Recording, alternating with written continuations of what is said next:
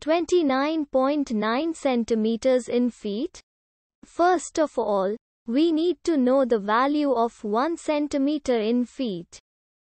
It's always 1 centimeter equals 0.03280839895 feet. Now we have to multiply 0.03280839895 by 29.9.